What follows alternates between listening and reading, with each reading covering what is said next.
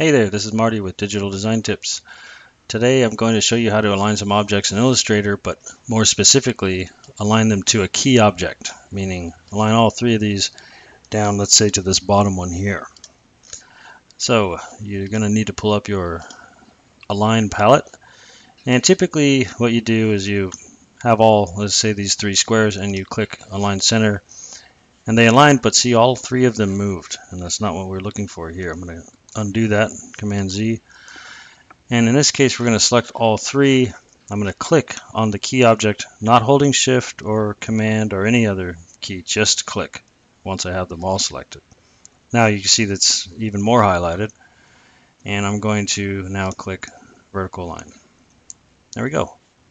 See that again. Undo that. So I'll do it to the top, select all three, just click that one,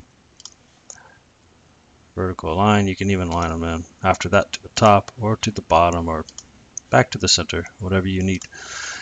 And that is how you align to a key object. Thanks for watching, and hopefully you'll subscribe and check out our blog at digitaldesigntips.com.